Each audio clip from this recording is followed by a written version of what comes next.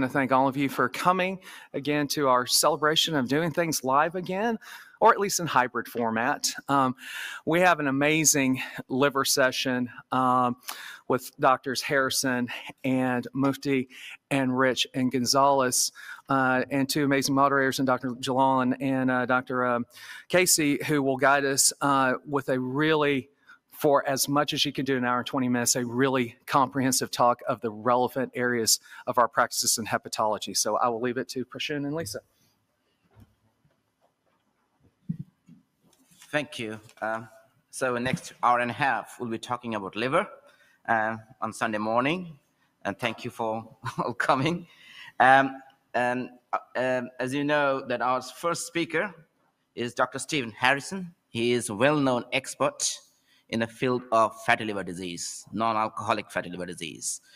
He was a colonel in the armed forces. Now he's all over the world, including visiting faculty at Oxford. And every year he gives us, we need to know what is going on in that field, and he updates us. And he's the best person to talk to us because he has published everywhere. And with that, Dr. Harrison, please. All right, good morning, everybody. Thank you, guys, for the wonderful introduction. Thanks, Chuck, as well. It's great to see many of you here, old friends, colleagues, and it's good to be back speaking at the TSGE on a Sunday morning. I know this is grab your coffee, get your liver learn on a Sunday morning. So I promise you I'm not going to put you to sleep. You're going to be glad you showed up for this. I hope so by the end of it. And, you know, one of the things I always like to tell my colleagues, and then when I was at Brooke Army, when I trained fellows, was, you know, 3 questions: what, so what, now what? And I hope by the end of this talk you realize that the now what is here today, and we'll talk about the what and the so what as we go through. All right. There we go. So my disclosures. Essentially, I work with pretty much every company that is developing drugs in the field. So I'm so conflicted, I'm really not conflicted. All right, just to set the stage for NASH, everybody knows this was really an umbrella term. It encompasses the spectrum from a little fat in your liver. We call that isolated steatosis, all the way through to cirrhosis, liver cancer. And you see the comorbidities listed here. This is essentially a disease of affluence, if you will, with some genetic overlay. Metabolic syndrome, diabetes, hypertension is intricately involved. And just want to talk a minute about the what and the so what. So there was a recent paper, and you see some of the data in the bottom left of this, published by Estes, Lumba, Sanyal, and Hepatology, looking at modeling what happens with fatty liver between 2015 and 2030. And we're 2021, so we're 6 years into this modeling. It was predicted that NASH would lead to decompensated cirrhosis increase of 168% by 2030. Hepatocellular carcinoma would rise 137%. Liver-related death would go up 178%. And between 2015 and 2030, 800,000 excess liver deaths. Put that in perspective. COVID has killed, as of this morning, 688,000 Americans. COVID. We've made such a big deal about COVID. More people are projected to die from NASH cirrhosis than COVID. So the attention we need to put to that is clear. And this is really a result, as I mentioned before, a disease of affluence. And we see diabetes trends and obesity trends continuing to climb.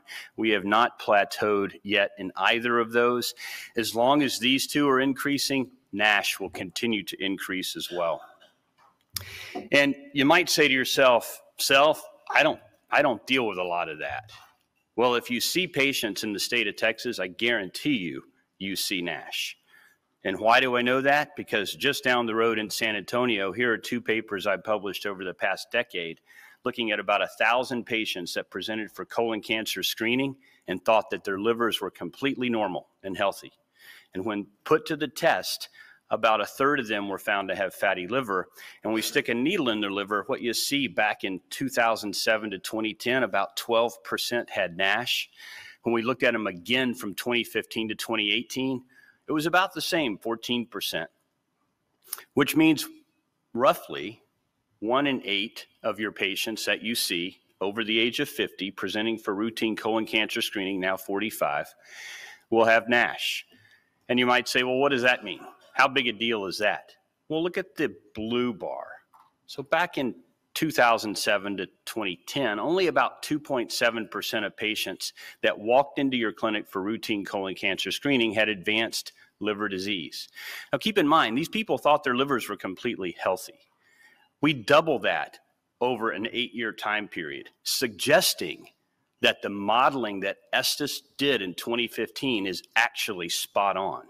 And we will see these numbers matriculate through 2030. Diving into this study a little bit more, what you see in the green bar is MRI-PDFF liver fat content. This is NAFLD. 38% of people over the age of 50 in San Antonio have fatty liver disease. 14% in the blue have NASH. But look at the demographics here. Anybody here see diabetics? Anybody scope diabetic patients? Yeah, 70% of them have fatty liver and a third have NASH. You ever see a diabetic that's overweight or hypertensive? 74% of them have fat, almost half have NASH. So every single person in this room sees these patients. So what can we do about them? And I have to show this here because lifestyle recommendation remains the foundational way that we manage these patients. But very clearly, it has to be a change in the patient's mentality or they won't undergo the lifestyle recommendations they need. The quote I use with my patients is, heart transformation leads to behavioral modification. If you're not changing your heart, you're not changing your attitude. And that's anything in life, but it really applies to your health. When they undergo that heart transformation and are willing to have behavioral modification, it starts with diet. You can look at caloric restriction. You can cut them back by 750 to 1,000 a day. You can try the new novel intermittent fasting approach, which is essentially 18 hours without eating. You eat from 12 in the afternoon to 6 at night, and then you fast till noon the next day. That works for several people that still want to eat their carbs. If you don't want to do that, then you have to eliminate the bread, rice, pasta, pizza, potatoes, French fries, and tortillas. And you can't fight with your patient about, is a corn tortilla different than a flour tortilla? Because the answer is it still ends in tortilla. So no, you don't have that prerogative. So you could do that as well. And those really are foundational components of this. Cutting out sodas, fructose-containing beverages. People forget that orange juice has lots of sugar in it. That's another big one to cut out. And then the goal of all this is to lose weight. How much weight? Ideally 10% weight, at least 7%. So the good news story there is if you see a patient tomorrow in clinic that's 250 pounds, they don't have to lose 80. They just need to lose 25, and they actually will make their liver better. Exercise. Exercise alone will not lose weight, but you might get rid of some of the fat in the liver. Fat fluxes very quickly in and out of liver. If you look at bariatric surgery, they often put patients on a very tight restricted diet. And over 2 weeks of time, they can actually shrink the liver significantly so they can get in there and do the bypass. But ideally, you want to marry aerobic and anaerobic exercise with a weight loss, with a diet strategy. And if you want to be scientific about it, you want to get on the treadmill and burn all the glycogen first, and then you want to go lift weights, because then you're burning fat. But the key is to just get in the gym and do both. Or if your patients are they basically just sit around the couch and don't do anything. The first thing they need to just do is get up and walk. And we use the 5,000 steps, then we try to get to 7,500, then we try to get to 10,000 steps a day. But ideally, they should be doing some sort of weight training, little 2-pound weights in their arms or whatever, or something as simple as just standing from a sitting position without using your hands. Try that when you get up today. If you tell your patients, particularly your elderly patients, to do that 10 times, 3 times a day, they'll help build their quad strength and balance. We talk about that in our cirrhotic sarcopenic patients all the time. And then there's a new paradigm with alcohol. I mean, we get asked this all the time. Is any alcohol okay? If so, how much? The bottom line is it's better to not have any alcohol because if you allow them to have 1 glass of wine, it becomes 2, 2 becomes 3, more on the weekends, and it's hard to rein that in. So just moving quickly forward to bariatric surgery. Look, bariatric surgery is great in the right clinical setting. It's not a cure for obesity. It's not a cure for NASH in this country. But in select cases, it will make a difference, and you see that here. The first pie graph on the left shows mild NASH in red, kind of moderate NASH in blue, and pretty severe NASH in that little grayish part of the pie. And then post-surgery 1 year later, you see the majority have no NASH, and 5 years later, it's sustained. And so it does have a role to play. But what about looking at the guidance document? What are our colleagues saying relative to who we should treat? Well, we have the European guidelines, we have the American guidelines, and we have the Asian guidelines. And I helped write the American guidelines. It's currently under a rewrite now. So this is a bit old. It was written in 17, published in 18. But if we look on the left, pharmacologic therapy should be reserved for patients with NASH with F2 disease or higher, and patients with less severe disease but at high risk of progression, like diabetics, could be candidates.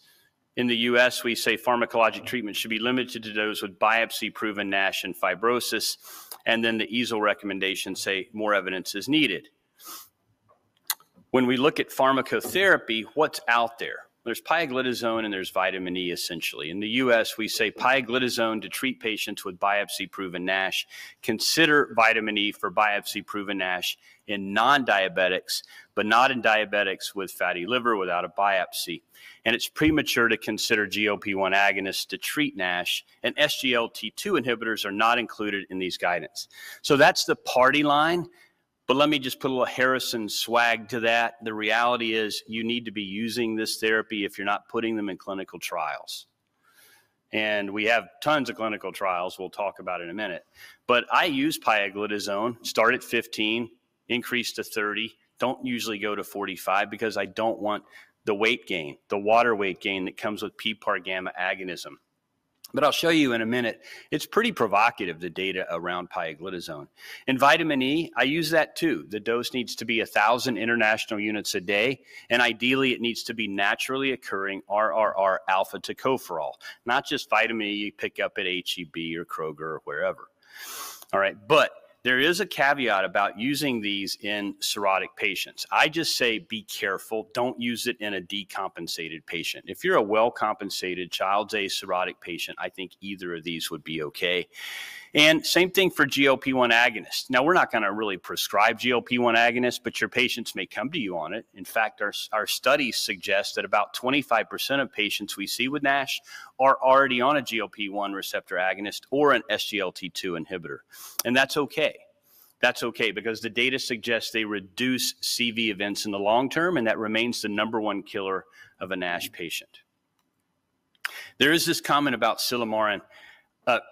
There is no data to recommend that in our patients. So please, if patients are asking about this, tell them to spend their money elsewhere, maybe on vitamin E. So here's the data. It comes from the Pivens trial published in New England Journal in 2010. Just look all the way over on the right. You see pioglitazone in blue, teal color is vitamin E, and then the green is placebo. And you see they're both significantly better than placebo at resolution of NASH. And there's been significant data coming out since then to support that. But where are we moving. Where is the field moving? The NASH field is moving rapidly toward our first FDA-approved therapy, and it's targeting a surrogate outcome because it takes about 20 years on average for a patient to progress from mild NASH to decompensating disease. And if the FDA said we have to do a 20-year trial, well, we would never have therapy for NASH.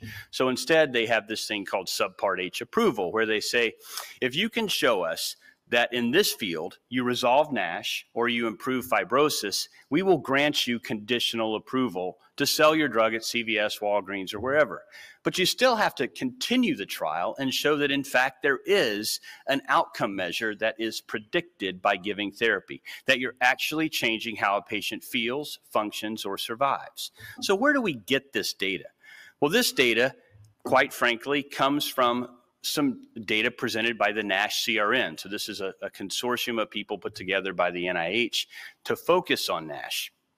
And here are the two endpoints. We can resolve NASH histopathologically, meaning we need a liver biopsy to show essentially no ballooning degeneration of hepatocytes without worsening of fibrosis. Interestingly, don't care about how much fat you lose. It's just ballooning and inflammation needs to get better. And then the other option is we make fibrosis better without worsening of NASH. So where did that data come from? Well, it came from here, or at least on the fibrosis side, and there have been at least 5 meta-analyses that have looked at this. I made this comment here before. I've never meta-analysis that I liked. However, there is data that can be compelling when we look at it, and we see that here. In severe liver disease, we see that the hazard ratio versus controls is 14 for an F3 and 104 for an F4 patient. So clearly those patients are at increased risk. But what about liver-related mortality? It starts at F2, actually. So this is why we enroll F2 patients with NASH in clinical trials. Now, you might say to yourself, well, what if we make fibrosis better? Is there any data to suggest that has an outcome benefit? And that comes from data on this slide and work we did with Gilead on what's called the STELLAR-4 and simtuzumab trials, which were cirrhotic studies. We enrolled about 11,000 patients and looked at them over a 1 to 2 year period of time, repeated liver biopsies in those patients, and actually showed that if you improve fibrosis, they had better outcomes. So there is now data to support that. But what about NASH? What if we make NASH better? Does that relate to a better outcome? We don't know. But what we do know is if you make NASH better, fibrosis gets better. And if you can connect the dots, back to the slide I showed you a minute ago, if you make fibrosis better, you have a better outcome. And that's illustrated here again. You probably have heard of something called the NAFLD activity score. This is a combination of steatosis quantification, inflammation quantification, and ballooning degeneration quantification. And you can see on the graph on the left that as you improve NAS, that means you go to a negative number, that on the vertical axis, fibrosis also improves. And if you don't like that graph, look at the one on the right. The bar graph illustrates it as well. If you go from the first biopsy showing NASH, and the one on the right is the last biopsy showing NAFLD, and just look at that kind of washed out red color at the bottom, it significantly increases, basically showing that as you go from NASH to no NASH, fibrosis significantly improves. So with that in mind, and we have that as our foundation of how to develop a drug for NASH, that's myopic, right? It's like staring at a sequoia tree right in front of the tree and feeling it and trying to figure out what it is. We want to really step back from the tree, elevate to 30,000 feet, and realize that there's a forest before us. And so given that, shouldn't we have drugs that reduce the lipotoxic fat that's driving all of this? Remember, the liver just wants to heal. It wants to regenerate just like the skin does. You injure the liver says, I need to lay down a scab to fix what's injured, to build a framework of collagen that allows new hepatocytes to grow, proliferate, and then if the injury is taken away, the fibrosis or the scab gets reabsorbed. It can't fall off, so it's got to be reabsorbed. But paradoxically, if you continually injure the liver over 2 decades, what happens is the scar accumulates, ultimately enough is there to lead to what we call cirrhosis, and then it begins to lead to dysfunction of the liver and then decompensation. So if fat is the driver of NASH and all the bad things that happen, get rid of the fat. We suppress the B, we cure the C, we treat the autoimmune, and it works. So we should be able to get rid of the fat in this situation and work, and it should work as well. So what about weight loss? That's important for patients with this disease. Atherogenic lipid improvement would be nice as well. And then glycemic control. Shouldn't we have a drug that gets after all of that? And is there a single therapy that can do it? And the answer today is no, but we do have drugs in the pipeline that are targeting this, and this is what I want to spend the rest of my talk on. So here are potential therapeutic targets. We can get after the liver, the fat that's coming into the liver. Where does it come from? It comes from sick adipocytes that are in your muscle, that are in the subcutaneous fat, that are in visceral fat. Remember, visceral fat is the bad fat. So we want to try to reduce that, as well as reduce the fatty acids that are coming out of that and going to the liver. So we have lots of drugs that can do that. That's targeting this green part, the metabolic part. We can also work inside the liver to make mitochondria healthy again. If we can make mitochondria healthy again, we can burn fat through beta oxidation. And drugs like thyroid hormone receptor beta agonist, resmetirom, doing that. And that's currently in phase 3 right now. Their trial has fully enrolled. We anticipate that study to be done in June of next year. What happens at that point is they put all the data together. They submit a new drug application to the FDA. We wait 6 months for the interpretation of the FDA. So just reading the tea leaves, if the study finishes in June of next year, it'll be June of the year after when there should be an opinion by the FDA. So in theory, we should potentially have our first FDA-approved drug no later than June, July of 2023. Having said that, there is a drug that has gone forward to the FDA already. That's an FXR agonist. You see that also drugs listed here. That's down in the pink color on the bottom left. And that works by modulating bile acids, and we know bile acids have a lot of activity on stellate cells within the liver. That drug was submitted to the FDA already a while back, and unfortunately the FDA said no. The risk-benefit ratio was not worthy of being approved.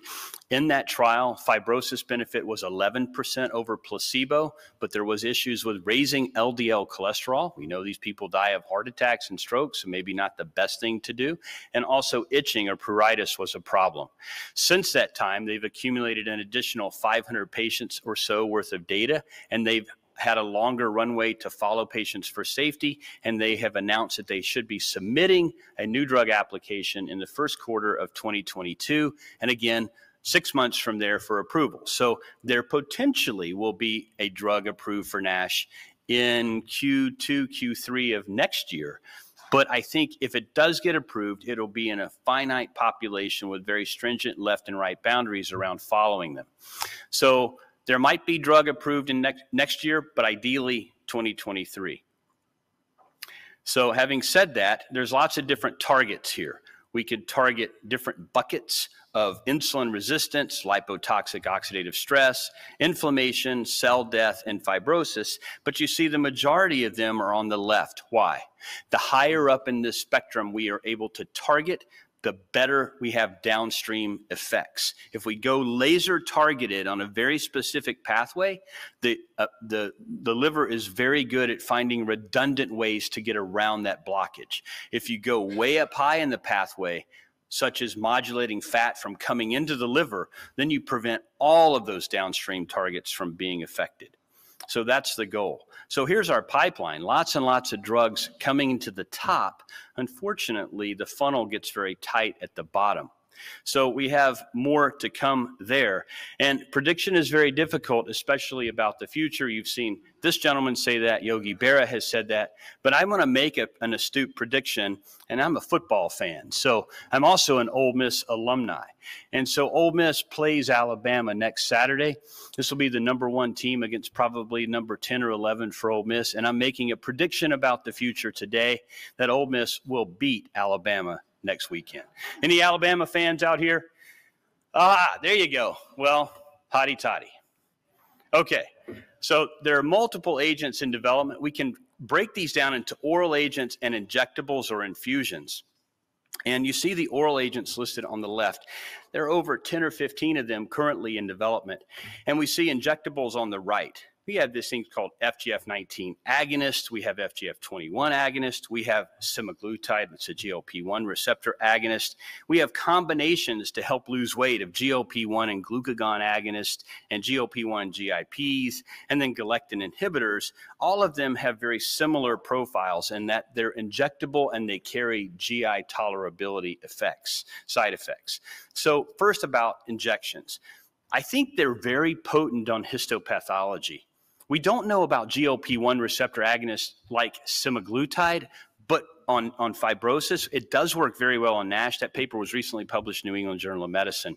And we think it may have a big impact on metabolic profiles. We know we want to get after glycemic control, atherogenic lipids, liver fat reduction, in addition to histopathology, but we have this issue with GI tolerability. So in my mind, these agents are going to be used as induction agents to reduce an F3, F4 well-compensated cirrhotic, and then bring them back to something where we can treat them for the long term. Remember, these patients don't generally have symptoms, so if we're giving them symptoms, the juice better be worth the squeeze. So we would use it short term to bring them back from the edge and then transition them over to an oral agent.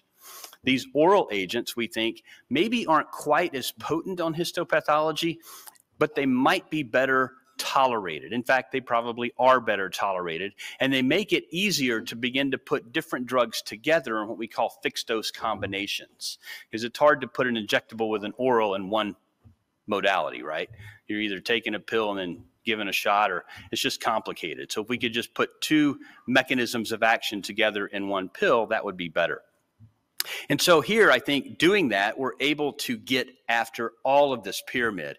Oral agents for long-term maintenance, mainly in F1 and F2 patients, injection therapy, bringing the patients back from the edge and then transitioning them to an oral agent. And I tried to summarize this for you here. This is my perspective as we come to an end. And I just want to walk through three components of drug development. One, we have to give a drug to patients that doesn't increase side effect profiles. We want to be giving them a drug. It's like taking a vitamin. They take it, they don't really have any bad effects, but it's working positively on their liver, and it's also working on extrahepatic manifestations of this disease like glycemic control, atherogenic lipids, and weight. So on the vertical axis, we see extrahepatic effects. The higher you go up in this graph, the better it is on glycemic control, atherogenic lipids, and that sort of thing. As we go from left to right, that's histologic effect. Left being no impact, to the right, the biggest impact, and then the side effect profile. Now, it's interesting in drug development, you very rarely have reports in literature of severe side effects. Everybody wants to say, oh, they were mainly mild or moderate, but we know many of them are moderate to maybe a little bit worse than that, and I've given that the blue square. Green is mild. So you really want to have a green square next to your name, and you want to be in the upper right-hand corner, way up here. Well, I'm not sure this, I don't have a highlighter, but you want to be in the upper right-hand quadrant. What is doing that in non-cirrhotic NASH? You see on the left, efruxifermin and semaglutide are the best we have right now, but they also have quite a number of side effects. All right, so what's one that doesn't have a lot of side effects? Let's go to resmetirom. That's the thyroid hormone receptor beta drug in the square center. It doesn't quite have the impact on glycemic control and weight that the other two above it do. It is impacting atherogenic lipids, however. And if you look at how well it's affecting the liver, it's not too far behind semaglutide and efruxifermin. If we look over on the cirrhotic side, we have less drugs right now reporting out in cirrhosis, but this is a big push now to focus on cirrhotic patients with NASH. And we see efruxifermin is the closest thing we have right now. How close? I just published some data, or presented data, it hasn't been published yet, in a cohort of NASH well-compensated cirrhotic patients treated with 16 weeks of therapy with this with this injectable. It's an FGF21 analog. It reduces liver fat significantly, but in 1/3 of patients, it pulled these cirrhotic patients back from cirrhosis to F3 disease in as short as 16 weeks of therapy. So stay tuned. This class of drug is now being studied very rigidly in a NASH population. So my final slide is on combination therapy, and this is absolutely where we are going to go. It's a little bit like the Wright brothers in flying an airplane. The first thing they had to do was just prove that you could fly. It didn't matter how ugly it was or how fast it went, but it just got off the ground and it flew. That's where we are right now with drug development in NASH. We are finding drugs that can get us that first biplane. We're taking off, but we're not at the F-35, F-22, 5th generation strike fighter yet. That's yet to come. In a couple years, I'll be back hopefully here giving you that answer, and that will be in the form of combination therapy. So on patients without cirrhosis, we're going to target that liver fat. Let's get the fat out of the liver and let the liver heal itself. And fibrosis we will resolve eventually. On the other hand, if you've got an F3 or a well-compensated F4 patient, we need to shut down the fibrotic component, shut down the stellate cells. And that's where we need to focus our efforts. It doesn't mean we don't focus on metabolism, but it's not our primary focus. So you'll see drugs being developed with kind of two different paradigms, those for cirrhotics and those without cirrhosis. And with that, I would say thank you for your attention, and I'll be around for the Q&A, I guess, in a bit. Thank you. Thank you, Steve. That's a wonderful lecture from the real expert at the forefront of research. We'll take questions at the end. With that, it's my privilege and honor to pass the microphone to Dr. Lisa Casey, who is the course director and our co-moderator, and she is from UT Southwestern faculty. Thank you. Well, co-course director with Dr. Owen. So we're pleased to welcome Arjun Mufti. He comes from UT Southwestern here locally via London, Michigan, Chicago. One of my colleagues for 8 years. He currently is the medical director for the Living-Related Donor Transplant Program at UT Southwestern and also our Gastroenterology Fellowship Program Director. And he's going to speak to us about managing complications of portal hypertension. Perfect. Thanks, Lisa. Well, it's a real pleasure to be here. Dr. Harrison will be a hard act to follow. I'm going to try and get through management of portal hypertensive complications in about 20 minutes, which is a relatively tall order. And because this is a mixed audience, if some of these concepts seem basic at times, please forgive me, but we're catering to some of the fellows here as well. So with that, we'll get started. And really, what are we going to talk about? We're going to talk about what is portal hypertension, the classification of portal hypertension, some of the complications, and what we do to manage the consequences of portal hypertension as well.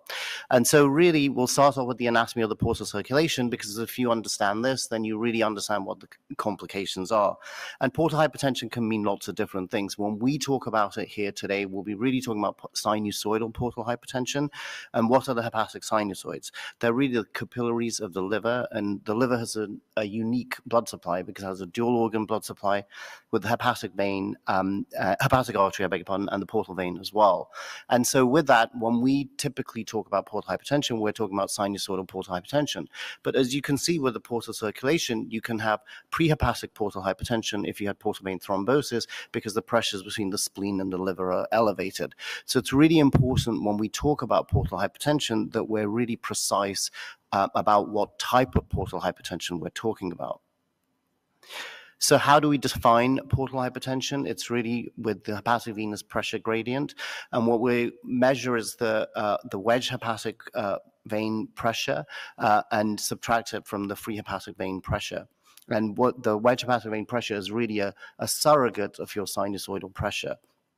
And if your gradient is under 5, it's normal. If it's between 5 and 10, it's mild portal hypertension. If it's greater than 10, you have clinically significant portal hypertension, and greater than 12, you're at risk of variceal hemorrhage. And then 16 and then 20, you have increased complications and mortality as well.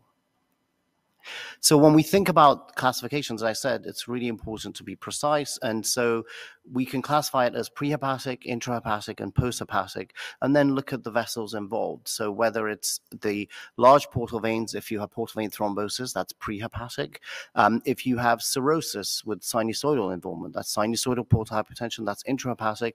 And then we've seen patients with Budd-Chiari, for example, with hepatic vein involvement, and that would be posthepatic and post-sinusoidal. And so we can come up with etiologies. And the reason this is important is when we're looking at portal pressure measurements, you can have a normal hepatic venous pressure gradient and still have portal hypertension. And this is one of the things a concept we're always trying to pass on to the fellows. So if you have, for example, at the top there, prehepatic portal hypertension with portal vein thrombosis, your wedge hepatic pressure will be normal, your free hepatic pressure will be normal, and if you measure your hepatic venous pressure gradient, that's also normal, but you have portal hypertension. And so the idea when we talk about portal hypertension today, I'll really be talking about hepatic or sinusoidal portal hypertension. So really when we see in patients with cirrhosis, where the wedge pressure is increased, the free hepatic should be normal, and then your hepatic venous pressure gradient will be increased as well. And so what do we think about what happens in patients with portal hypertension, in cirrhosis or decompensated cirrhosis that results in some of these manifestations that we'll be talking about today with complications of portal hypertension? Well, we have physiologic changes that take place with a decrease in systemic vascular resistance. You get splanchnic vasodilation as well, and eventually you get the development of portal hypertension. With that, there's increased bacterial translocation. You've got pathogen-associated molecular patterns, increase of those, damage-associated molecular patterns, and innate receptors, pattern recognition patterns are activated. And eventually you get release of these pro-inflammatory molecules, and the end product of that is that you can get complications that we see. So specifically, we'll be talking about ascites, we'll be talking about hepatic encephalopathy. I will not touch on kidney dysfunction, and we won't talk about adrenal insufficiency. This is important because when we think about patients with liver disease, we're really considering them on a spectrum. We're really taking them from someone with minimal fibrosis, moderate fibrosis, cirrhosis, and then decompensated cirrhosis. And this matters because their outcomes are very, very different. So when we see, obviously, and you see patients, what we always want to know is where are they on that spectrum, because it helps to predict how they will do in the future and how we manage them in the future as well. And so if you're an asymptomatic compensated cirrhotic, your median survival is 10 years, so 12 years, so you still do well. But as soon as you have decompensated cirrhosis and you're symptomatic, the median survival dramatically shortens to 2 years. And as we talk about some of these complications, we'll touch on these further. And so what we think about, and this is Dr. Garcia-Sao has published a lot of this data, is we think about patients with no cirrhosis, compensated cirrhosis, and I said decompensated cirrhosis, and we really think about this concept of clinically significant portal hypertension. So you have complicated cirrhosis if you don't have ascites, if you've never had a hemorrhage, if you don't have encephalopathy. As soon as you develop any of those, you have decompensated cirrhosis. And the hepatic venous pressure gradient is a surrogate that we can use that will tell us about what stage of disease these patients may be in. So just to take an example, if you have any of the complications of cirrhosis, i.e. decompensated cirrhosis, by definition, you have clinically significant portal hypertension. Whereas if you have a gradient of between 5 and 10, you have compensated cirrhosis, but you're not in the realm of clinically significant portal hypertension yet. And the other thing I would point to is the liver stiffness measurements on this graph, because on this table, because they're increasingly important. We use surrogate markers of portal hypertension in clinical practice now, where we use FibroScan, where we use ultrasound elastography, MR as well now, as well as FibroSure or other blood test markers as well. And the important part is we look at the liver stiffness because if the liver stiffness is between 10 and 20, it's a gray zone. If you're above 20, you are essentially have clinically significant portal hypertension. And that matters when we think about how we screen these patients. And we combine that with the platelet count, which I'll talk about. So ascites is the most common complication in patients that we see, develops in about 5 to 10% of patients per year.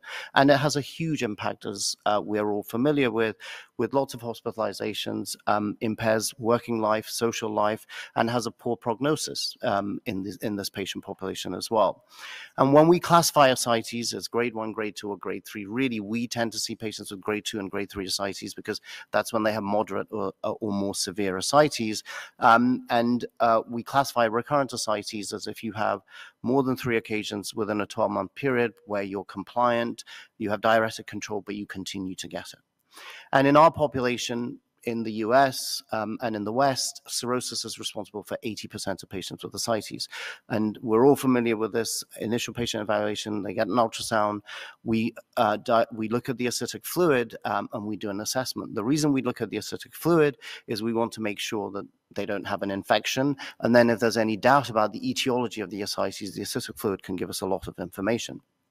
And the other thing, I put this at the bottom, this often comes up even now in our hospital.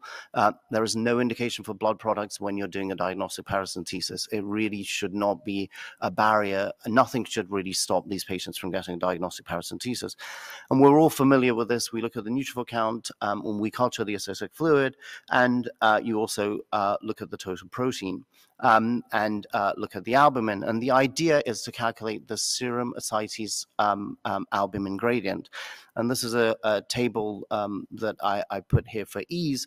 And really, when we look at patients with cirrhosis, we're looking at patients with high SAG ascites, so greater than or equal to 1.1 with low protein. The reason that fluid content the composition of that fluid becomes important is obviously, for example, in patients with heart failure, they may have high protein ascites, so the amount of protein is higher than we typically see in our cirrhotic patients.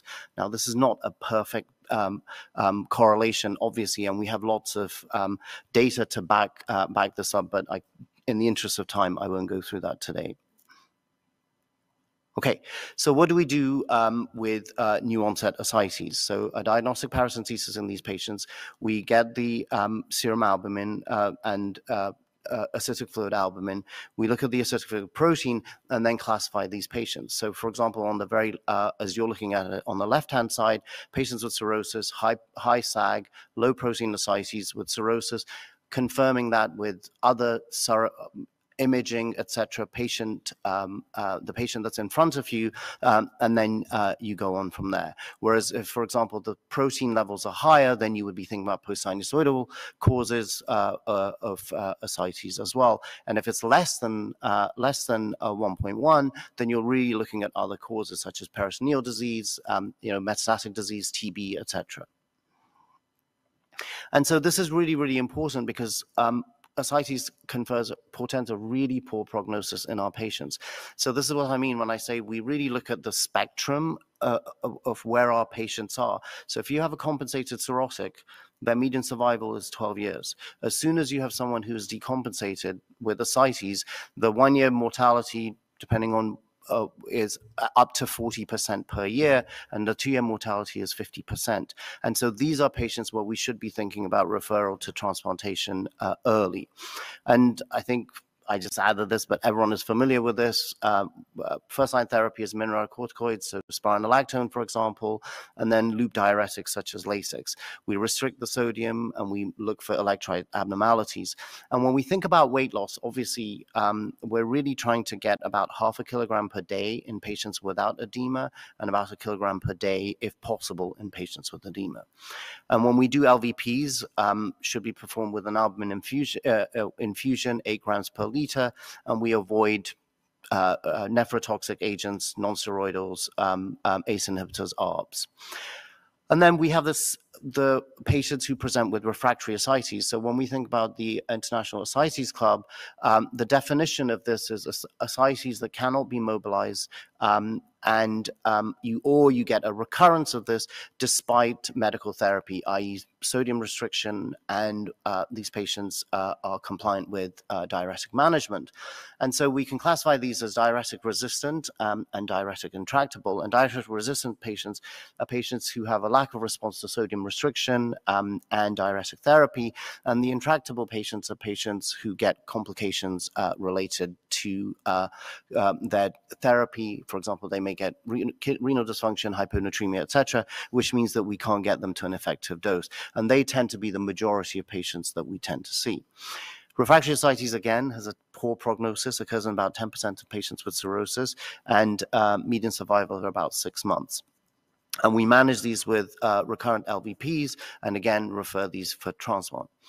TIPS is the thing that often will come up and in these patients, and it's associated with improved survival and improvement in control of ascites. It decompresses the portal system, so you're basically placing a shunt across the liver between the portal system and the hepatic, the venous system, the systemic circulation. And short-term, it can accentuate your peripheral arterial vasodilation, but really within 4 to 6 weeks, one starts an improvement in circulating volume and renal function, and you see an increase in sodium excretion as well. The thing that often comes up is, how do I manage diuretics in these patients? Typically, especially early on, one would have to continue diuretic therapy. We will watch them closely and dose adjust, and they continue to remain on a sodium restriction.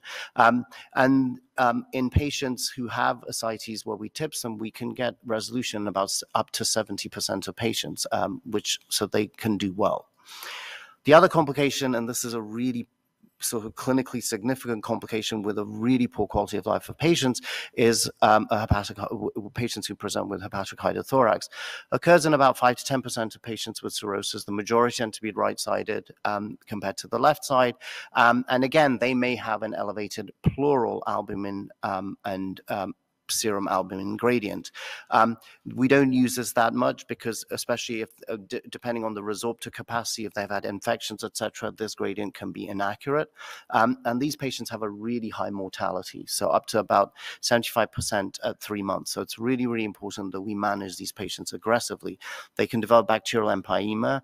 Unlike SBP, where the cutoff is 250 cells, here it's 500, or a positive culture. And we can have SBEM, or spontaneous bacterial empyema, in the absence of SBP. So just because they don't have SBP, one should not assume they don't have bacterial empyema. The thing that we often will see is they'll come in with a chest drain, and the problem is they have a spring from the liver where they will continue to produce ascites. So we really try and get these drains out as quickly as possible and consider TIPS in them. The other thing that we see in patients with cirrhosis is obviously bacterial infections, and you have an increased risk of infections because of portosystemic shunting. There's gut dysbiosis, there's increased translocation, and cirrhosis-associated immune dysfunction because cirrhotics are functionally immunosuppressed. And the most common thing that we see is spontaneous bacterial peritonitis and the infection of the acidic fluid without any intra-abdominal or surgically treatable source. And as I said, the diagnosis is when you have greater than 250 polymorphs, and this is by diagnostic paracentesis. That's why these patients may be completely asymptomatic, but it's really, really important to screen them and actually test for SBP. All patients who have ascites are at risk, and the degree of ascites correlates with the degree of risk. And we see this in up to 10% of hospitalized patients. Nowadays, we think about mortality as about 20%. It used to be significantly higher in the past. And how do we treat these patients? We give antibiotics for 5 to 7 days. And the dogma has always been that we give a third-generation cephalosporin in these patients. But what we're seeing is increased resistance patterns in patients, and changing in terms of the types of bacteria that we see. So we see increased MDR infections in our patient population. So typically what we do at our institution, if they have community-acquired SBP, we may start off with a third-generation cephalosporin, but they've been in and out of hospital. We have a low threshold to escalate therapy, and we are on the lookout for MDR-resistant organisms, because we obviously will see ESBL, E. coli, etc. as well, and we'll have a relatively low threshold to escalate if they're not improving. And the other thing with treatment is IV albumin, and this the study was done a number of years ago. For patients with type 1 hepatorenal syndrome, you have decreased mortality as well as improved renal function. And essentially, we give 1.5 grams per kilogram on day 1 and 1 gram per kilogram on day 3.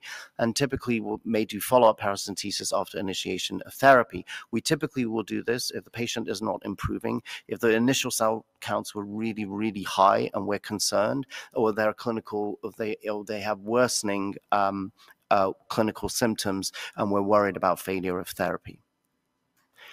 And so when we think about prophylaxis of SBP, when do we give it? And really, so we divide it into primary and secondary prophylaxis. So primary prophylaxis is when the total protein is less than 1.5 and the patient is Charles-P score of 9 or greater, or they have a bilirubin of 3 or greater. And then, or if with their kidney function, their creatinine is greater than or equal to 1.2, their BUN is greater than or equal to 25, or they have a serum sodium of less than 130, I beg pardon.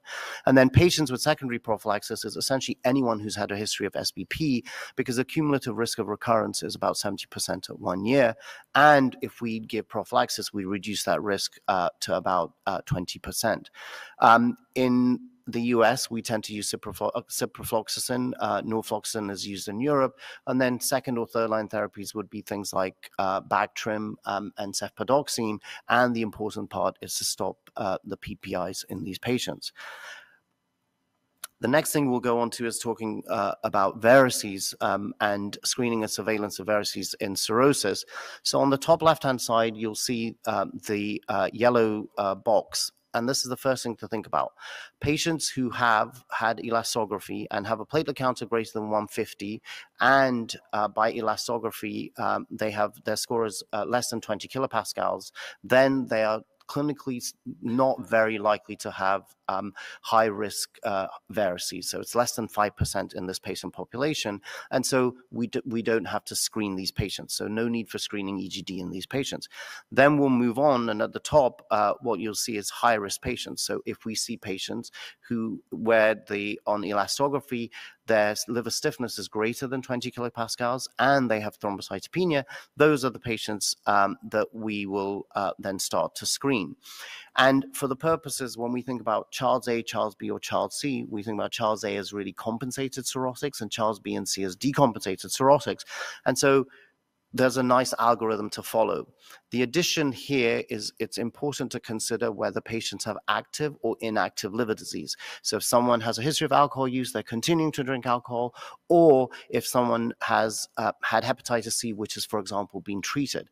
So if we look at patients with small varices who's a Child's A cirrhotic, if they have active liver disease, you would survey them again in 1 year. If they don't have active liver disease, you would go to surveillance in 2 years. So the idea is that we actually try and follow this algorithm and think through each patient and try and come up with how they should be surveyed. In the same way as, for example, on the very left-hand side, any patient with Child C varices, you have primary prophylaxis either with a non-selective beta blocker or endoscopic variceal ligation. And once they're on a non-selective beta blocker and you get them to where you want them in terms of parameters with a heart rate between 55 and 60 and systolic blood pressure, which is also lowered in these patient populations, then there may be no further need for surveillance. If someone has had a variceal hemorrhage right at the bottom, then you'll initially do an upper endoscopy with follow-up band ligation and every 2 to 6 weeks. And these patients should be on a non-selective beta blocker as well. And then initially go to surveillance at 3 to 6 months and then 6 to 12 months surveillance in these patients.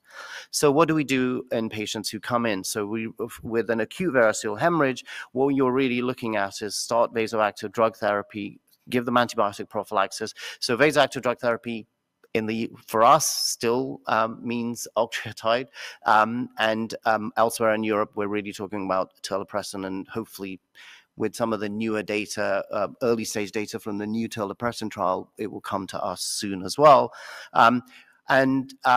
in about a small percentage of patients, especially Charles B or C, who are actively bleeding at the time of endoscopy, you can consider early TIPS. And for secondary prophylaxis, we give non-selective beta blockers or endoscopic variceal ligation. Non-selective beta blockers are still the only class of drugs which is recommended for long-term therapy in portal hypertension because they decrease portal flow and is therefore useful in patients with clinically significant portal hypertension. The goal is a pulse rate between 55 and 60 or systolic blood pressure greater than or equal to 90 millimeters of mercury. And the idea is that we have three drugs, propranolol, nadolol, and carvedilol, and because they're non-selective beta blockers, with the beta-1 activity, you decrease the heart rate and cardiac index. With beta-2, you have unopposed alpha-adrenergic vasoconstriction. And then with carvedilol, because of alpha-1 adrenergic blockade, you actually have a decrease in hepatic resistance. That's important because with intrahepatic vasoconstriction, you can get a 30% reversal in the degree of intrahepatic vasoconstriction that's possible. That's why, for example, the patients who are at highest risk of bleeding are patients who come in who are infected because they have a higher degree of intrahepatic vasoconstriction as well. And I'll wrap up very shortly. The next part is hepatic encephalopathy. It's a potentially reversible neuropsychiatric abnormality in our patients with liver dysfunction or portosystemic shunting. Here, I'm really just referring to patients with cirrhosis. And about 30 to 45% of decompensated cirrhotics have hepatic encephalopathy, and there's a risk about a 20% annual risk of development in patients with compensated cirrhotics.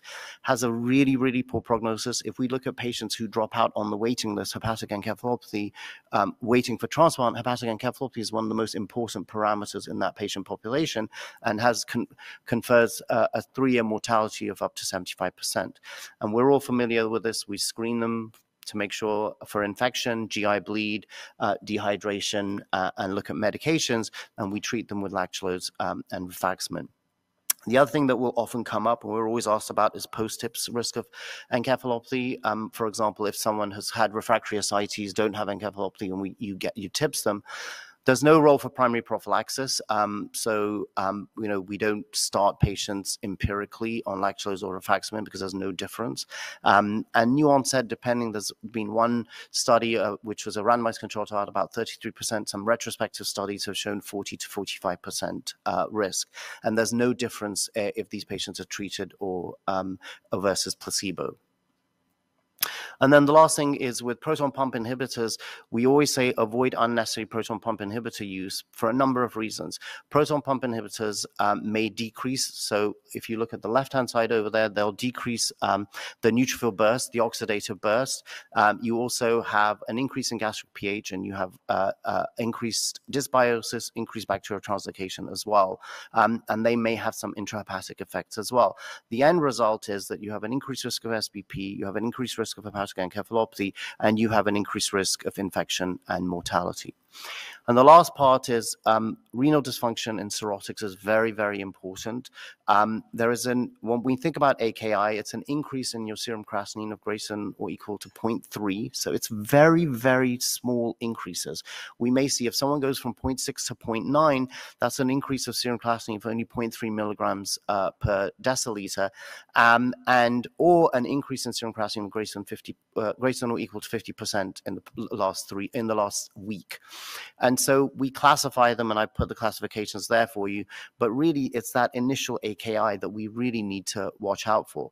How do we monitor these patients? If you look on the left-hand side in red, you withdraw diuretics, we volume extend them with albumin for 48 hours and watch their response, and then try and specifically treat these patients, and we remove any vasoactive agents and any agents, nephrotoxic agents as well. It can be very hard to differentiate hepatorenal syndrome AKI, HRS AKI from ATN, because you can get all sorts of dysfunction. You get prerenal dysfunction, you can get HRS, you can get ATN, postrenal complications as well. And the key is to try and differentiate hepatorenal syndrome from AKI. And the way we do it is hepatorenal syndrome, AKI, or type 1 HRS occurs in cirrhotics with ascites classically. And we follow the AKI classifications that I just talked about from the International Club of Ascites. And these patients don't respond to 48 hours of albumin expansion at a gram per kilogram. There's an absence of shock in these patients, and we get rid of any nephrotoxic agents. And there's no evidence of macroscopic signs of injury, i.e. no proteinuria, no significant hematuria, and the kidney looks normal. And really the treatment options for us in the US are, we give albumin, midodrine, and octreotide or norepinephrine in the ICU, and we're trying to increase the MAPS by at least 10 millimeters of mercury. And in Europe, they use albumin and terlipressin, and we typically will not use tips in these patients because they tend to be sick. And the last part is acute and chronic liver failure, which is a frequent occurrence in our patients with cirrhosis. About 30% of admitted patients will have ACLF and occurs in about 25% of outpatients. It's a major cause of death in patients with cirrhosis with a 50% mortality rate and develops on a background of decompensation. I won't get into the controversies about the definition of ACLF because Apazole has a different definition, but really for our purposes, it's a patients with decompensated cirrhosis who will then have further worsening in their function. And these precipitating events can vary. The most important thing is bacterial infections in about 30 to 60% of cases, alcohol use, so acute alcohol, for patients who present with severe acute alcoholic hepatitis, reactivation of Hep B or superimposed infections. And just when we look at the pathophysiology, this is a really nice paper from the New England Journal that came out last year. What really we're looking at is this Puro classification. You have a background, a predisposed condition. You then have some type of injury, and then a response, and then organ dysfunction. So you have a precipitating event such as an infection. You have inflammation induced such as lipopolysaccharide, which is pathogen-associated molecular patterns, severe inflammation, immune-mediated tissue damage, and then you can develop organ failure. And the number of organ failures are really related to how patients will do. So Europe has the Cliff-SOFA score. In the US, Naxold came up with the Naxold ACLF score, where you have more than 2 or more extrahepatic organ failures. If you have respiratory dysfunction, if you're BiPAP or ventilator, renal dysfunction, circulatory dysfunction, or neurological dysfunction or development of encephalopathy.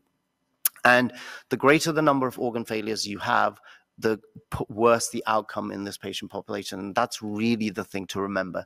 The more the organ, greater the organ failure. So you, at the start, even if patients who present may not have had, their liver disease may not have been that advanced, if they develop increased numbers of organ failures, they tend to do worse. There's no specific therapy, and it's really, we're really supportively managing these patients. There are pulmonary complications, but in the interest of time, and I know I'm already over time, we will not talk about those today.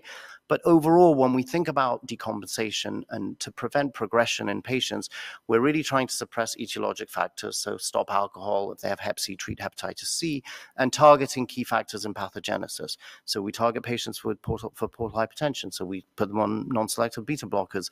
If they've got abrogated circulatory dysfunction, we may give them albumin, etc. For example, if they present with SBP. The impact can be variable. It depends on the status of the liver disease at the time of presentation. And so that's why we really have to be aggressive right from the offset in terms of how we manage these patients and follow them through the course of their disease. And the one thing that I would say from us, for us, as when we see patients in the transplant clinic is, as soon as they have any form of decompensation, we would rather see them early rather than late, because it helps us to manage some of these complications early. With that, I know I'm over time. I apologize. I'll wrap up. Thank you.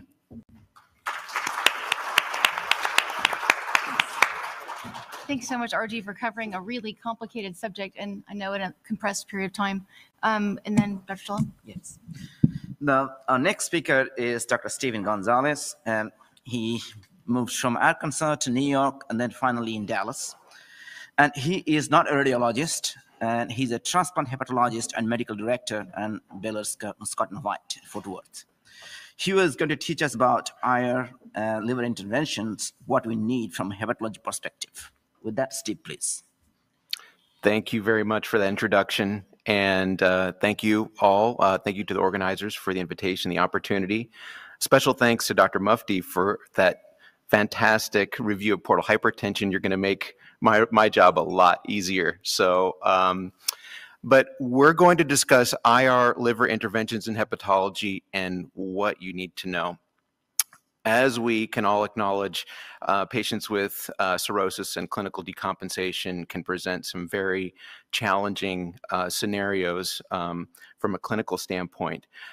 My job this morning is to walk you through some of those clinical presentations, and we'll review some management options from an interventional radiology perspective, some updates, some new innovations, and part of this is going to be case-based, so you can start thinking about cases that you've experienced before, or thinking ahead how you'll respond to challenging presentations. Let's see here. Oh, there we go. So Dr. Mufti reviewed portal hypertension that's defined by hepatic venous pressure gradient measurement, and this is more a visual sort of way of looking at it, and in the perspective from radiology, how do they do this? And so it's through a transjugular approach. They insert a catheter, goes down to the hepatic veins. They take a pressure measurement, they inflate a balloon, and the pressure in that balloon, the wedge pressure, corresponds with the sinusoidal pressure. Okay, and by taking those measurements, we can calculate the hepatic venous pressure gradient, which is the difference between that free hepatic vein pressure and the wedged hepatic vein pressure. That pressure then defines portal hypertension if it's greater than 5. And then, as Dr. Mufti reviewed, that we have classifications here in terms of clinically significant portal hypertension. And, for example, a gradient over 12 represents a high risk of variceal hemorrhage. He also reviewed this. I'm not going to go into too much detail. Again, just sort of the advantage of having this information is you can then, number one, define whether portal hypertension exists, but also you can classify different types of portal hypertension. And what's very helpful is even in cases where you may have a patient where you're trying to differentiate between heart failure and cardiogenic ascites versus underlying cirrhosis, you can see here just by looking at the free hepatic vein pressure and wedge pressure that they would be elevated in both scenarios without a hepatic venous pressure gradient in a person who presents with cardiogenic ascites. Just to point that out as an example of how you can use this even in cases that don't really have portal hypertension but present in a way that makes you think they could have. But what is clinically significant portal hypertension? So we already defined a gradient greater than 5 represents portal hypertension. But once that gradient is greater than or equal to 10, then that represents clinically significant portal hypertension. That's where the risk of developing varices, hepatic encephalopathy, and ascites increases. And in that scenario, you can sort of differentiate what the focus is from. With gradients less than 10, you're focusing on preventing clinically significant portal hypertension, preventing decompensation, stopping alcohol use, treating viral hepatitis, for example. Those are things where you may have an impact here, and primary prophylaxis. Once a person moves into clinically significant portal hypertension, especially if they start to develop complications, then your focus shifts to secondary prophylaxis. A gradient greater than or equal to 12 represents a high risk of variceal hemorrhage, and I'll talk about that in a little more detail in a moment. Greater than 16, variceal rebleeding and increased risk of death. Over 20, the inability to control variceal hemorrhage, and again, increased mortality. Greater than 30, a high risk of SBP. And so there's been a lot of literature over the years sort of showing how understanding the degree of portal hypertension based on the hepatic venous pressure gradient, it actually is associated with events and risk in patients with decompensated cirrhosis. In a seminal study by Garcia Sal, this was many years ago, they had a cohort of 93 patients who presented with cirrhosis. 49 of them had variceal hemorrhage, 44 didn't, and they did hepatic venous pressure gradient measurements on all of those patients. And what's really remarkable here is you see that there's not a single patient who presented with variceal hemorrhage that had a hepatic venous pressure gradient that was less than 12. And in a follow-up study in a cohort of almost 1,000 patients, it demonstrated that reduction of hepatic venous pressure gradient has a significant impact in decreasing the pooled odds ratio of bleeding and mortality. So that brings us to tips, because when we think about what I just showed you in terms of that in the setting of variceal hemorrhage, and that no patients had a gradient less than 12, you can imagine achieving a gradient less than 12 becomes a target if you are trying to reduce that portal hypertension in an acute setting.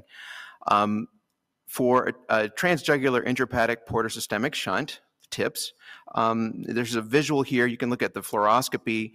You can actually envision the outline of the liver here. You can see the hepatic vein, the portal vein. Look how large the portal vein is in the setting of portal hypertension, significantly enlarged there. And there's the tips, there's the shunt going across there.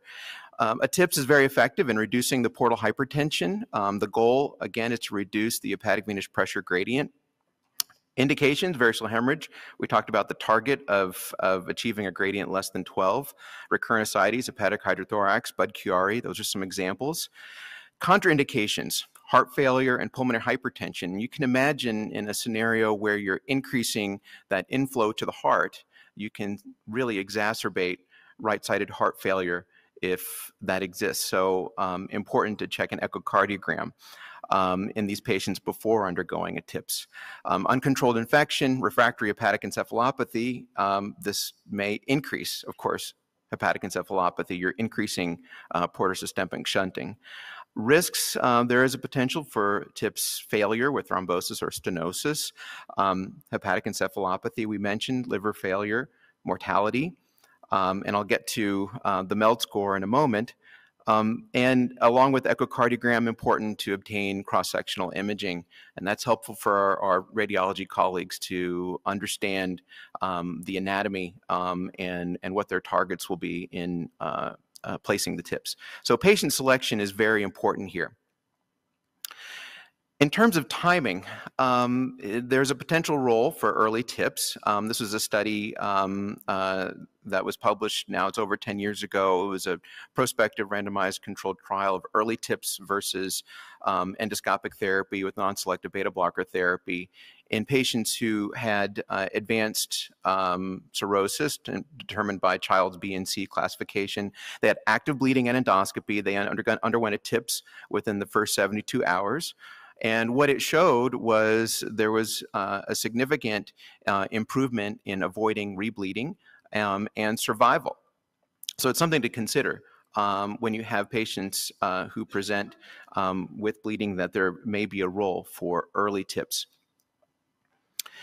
So that's where we get to outcomes and the MELD score. So the MELD score was actually developed to predict post-TIPS mortality. Now we use the MELD score, of course, for organ allocation in transplantation. If you think about it, actually the initial studies that came out looking at MELD score predicting post-TIPS mortality were over 20 years ago. And historical predictors of increased risk post-TIPS, of course, an elevated MELD score. You can see the graph there. That was from a retrospective study, and you can see how well you can demarcate the difference in survival outcomes post-TIPS based on categories of MELD score. Other risk factors that have been identified in literature: age over 70, bilirubin greater than 3. But when you think about what's happened over the last 20 years, okay, there have been a lot of differences in how in our interventional radiology colleagues, their techniques in placing tips, the technology has improved. There's variations in indications for tips, some things that weren't necessarily accounted for in early studies. Recent advances that have come about may actually influence outcomes. For example, in the early days, it was bare metal stents. Now we have covered stent grafts. We use controlled expansion and individualize the tips based on the hepatic venous pressure gradient to achieve that target. And we have a greater attention to comorbidities. And I would say we're probably better at patient selection now than we were historically. So there are actually some efforts right now in terms of determining a more precise assessment of what are TIPS outcomes. And there's a group called the Advancing Liver Therapeutic Approaches Group, ALTA, and it's a consensus study group, and they are currently evaluating practice-based recommendations for TIPS. They're focusing on candidate selection, management outcomes, and this is hot off the press in the Red Journal. And looking at, this is a multi-center retrospective study of over 1,000 patients. So looking at TIPS outcomes in the current era. And what they found is looking at, in terms of indications for TIPS, if you look at between patients who underwent TIPS for variceal hemorrhage versus ascites and hepatic hydrothorax, there was no difference in survival over time. However, the patients with ascites and hepatic hydrothorax were more likely to undergo transplantation. And importantly, if you look at the figures on the right-hand side, when you look at what by MELD score, you can see a trend towards increased hazard ratio, hazard of death, post-TIPS in the ascites hepatic encephalopathy group, but it doesn't reach statistical significance. But in those with variceal hemorrhage, you can see a cutoff emerge at MELD score greater than 20. So I think we're going to see a lot more out of this group in terms of really defining TIPS outcomes and post-TIPS mortality. And this is going to translate into selecting TIPS candidates in the current era. What about post-TIPS hepatic encephalopathy? There are several established risk factors for post-TIPS hepatic encephalopathy, including prior encephalopathy, of course, child's class, elevated MELD, age, creatinine, hyponatremia, sarcopenia. And to address this, there was one study out of France looking at, and this was just recently published this year in the Annals of Internal Medicine, looking at rifaximin versus placebo. They treated patients 14 days pre-TIPS and then all the way through 6 months post-TIPS. They looked at outcomes. Just as a disclaimer, there were 86% of these were alcohol-related liver disease. They had a MELD score around 12. So you have to consider sort of the population may be different than the populations and if we generalize to a larger scale. But they found there's a decrease in overt hepatic encephalopathy in the rifaximin group, 34%. Versus 53%. Dr. Mufti actually pointed out that at a baseline, based on prior studies, the incidence of new onset hepatic encephalopathy post-TIPS is somewhere in that 30 to 40% range. Here it was over 50%. So again, it just to take that with a grain of salt, but that's one study that has looked at that prospectively. So let's shift gears. I want to present a case to you. This is a real case. This is a challenging scenario. This is a case of a portal vein thrombosis and gastric variceal bleed. It's a 51-year-old woman with hep C cirrhosis with a history of hepatic encephalopathy and ascites, MELD score 16. She presented with acute variceal bleed. She had profound hematemesis, hemorrhagic shock, required packed red cells. A TIPS placement was attempted at an outside hospital, but they were not able to do it. And when you look at the CT scan, she had a portal vein thrombosis with cavernous transformation, and that's the upper figure there. When you see cavernous transformation, that represents a chronic portal vein thrombosis and essentially a loss of what was the portal vein, when you look at the imaging here. You can see the dilated splenic vein with the splenorenal shunt. And I don't have a pointer here, but if you look at the bottom figure, you can see that shunt right where the arrow is. That's the left renal vein. And there's a shunt that communicates with the splenic vein. And if you go upwards, you can see those are massive gastric varices. So this is a scary situation. What do we do here? Well, a decision was to proceed with the balloon retrograde transvenous occlusion, BRTO, of the gastric varices. It's a reasonable thought considering the anatomy, considering the acuity of the presentation. Something had to be done urgently, and with the cavernous transformation, that represents a real challenge in just placing a TIPS real quickly.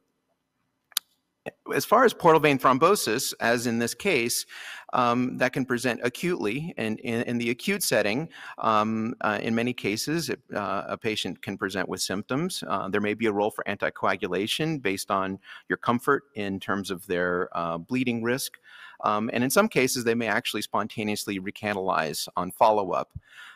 In chronic, there's a collateral circulation dominates the shunting that occurs.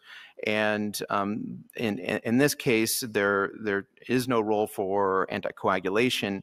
And you can see sort of a better figure here on the side where you see once was the portal vein is now just a whole conglomeration of collaterals. The incidence of portal vein thrombosis in patients with cirrhosis is in the 10 to 15% per year range. Remember, cavernous transformation, when you see that on the radiology report, that indicates chronicity. There has been some literature looking at how this can impact disease progression, although it's mixed as far as what's been documented in studies, but certainly it creates a challenge in terms of management, especially when we're considering TIPS. So this patient underwent BRTO, and what exactly is that? So up to 80% of gastric varices are associated with a left-sided portosystemic shunt, usually in the form of a splenorenal shunt, which I showed to you. So if you look at the diagram here, and again, unfortunately I don't have a pointer, but the inflow that feeds the gastric varices is coming from that splenic vein, and then that moves down through this shunt to the left renal vein in that example. So what can be done is achieve a retrograde access through the systemic veins, and which is essentially the outflow of this of the shunt. And by isolating that, they can achieve stasis with balloon occlusion and sclerosant. And the balloon is then deflated, it's removed, and after confirmation of shunt thrombosis. So you're basically shutting off that entire system. But remember that this redirects flow to the portal circulation. So this may exacerbate portal hypertension and specifically esophageal varices that are fed through alternative collaterals. There's some variations on this, and you may hear about some of these. And just to kind of keep it straight with the radiologists, this can be done through an anterograde access, so basically transhepatic. And so it becomes BATO instead of BRTO for anterograde. They can use coils, so coil-assisted CARTO or plug-assisted PARTO. So this is just all sort of in the lingo of our radiology colleagues, but just so you know, it's essentially achieving the same effect. So we have endoscopic options as well, and Dr. Kedia is going to present some of those to us later this morning. There was a study, again, this is hot off the press, looking at BRTO versus EGD with cyanoacrylate gluing injection. Now, BRTO, remember, is effective in preventing rebleeding, but there's a potential for esophageal varices in up to a half of patients, that if there's pre-existing esophageal varices, they can increase in size in up to a third. In this study, there were 34% of them who did not have baseline esophageal varices. Band ligation was performed in all patients. They excluded patients with portal vein thrombosis, so very important. And what they found was that BRTO actually was more effective in preventing rebleeding from gastric varices or all causes, but there was no difference in survival. So where does that leave us? Well, I think that leaves us with it's sort of open-ended, and I think you have to think about what are your resources locally, what is the expertise, and in thinking about each patient individually, but both are options. So let's get back to our case. So that patient stabilized after their BRTO, and then they had an acute decline in their hemoglobin to 6 within 48 hours. An EGD was performed. There were small esophageal varices, but there's that large gastric varix that had been occluded through the BRTO. Just as an additional safety measure, it was injected with cyanoacrylate. A Blakemore tube was placed, and then the patient underwent a CT angiogram because we wanted to confirm that there was thrombosis. And if you look at that image, you can see where once was that splenorenal shunt and those huge splenic varices and the gastric varices, the splenic vein and gastric varices are no longer enhancing. So the Blakemore was removed and the patient was discharged. However, she came back within 2 weeks with recurrent hematemesis. Again, with a decline in her hemoglobin, MELD is still 16, and now you look at the EGD, what happened? Huge esophageal varices. There's a fibrin plug, required band ligation. Looking down at the gastric varix, there's a healing ulcer. That was not the source of bleed. So this is exactly a scenario of what we were just discussing, where after the BRTO, especially in the setting of the portal vein thrombosis, now you have this rapid enlargement of esophageal varices. So this patient remained at a very high risk of rebleeding. So what do? A transsplenic TIPS. Okay, so the radiologists are able to achieve access to the splenic vein percutaneously, so across the spleen into the splenic vein. And what you see here is the splenic venogram, if we're going from left to right.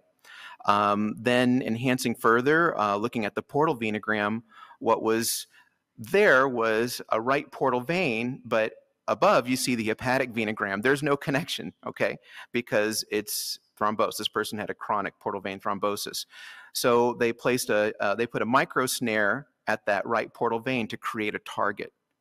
And then they were able to achieve access from the hepatic vein to that portal vein. And then they did a portal vein angioplasty and thrombectomy. Oh, thank you. I have a pointer now. Thank you. And in this case, the gradient was reduced from 30 to 7. Okay, so that's a big sigh of relief. And the patient did great, and she's still doing okay today. So what about this procedure, the transsplenic TIPS with portal vein recanalization? The goal of this is to achieve recanalization in cases of chronic thrombosis, and is a way to optimize a patient for candidacy for liver transplant. And this has been pioneered by a group at Northwestern over the last few years. They've published 2 studies on this, and they've shown success in maintaining TIPS patency, but also importantly, by recanalization of that portal vein, the majority of patients who underwent transplant were able to undergo end-to-end portal vein anastomosis. So that was very helpful. So in our patients who are potential liver transplant candidates, this allows more options in terms of transplant surgery. What about lower GI bleeding? So this is also very challenging in terms of rectal varices and hemorrhoidal bleeding.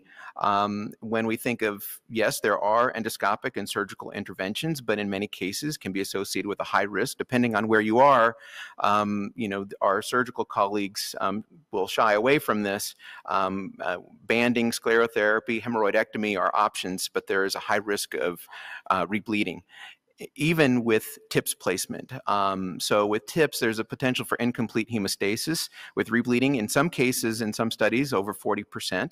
So in many cases, embolization can also be done at that time. It's through a transhepatic approach. Remember, the TIPS is placed, so they can go right across the liver and then find their way down to the rectal varices and use gel foam coiling or sclerosant to obliterate those.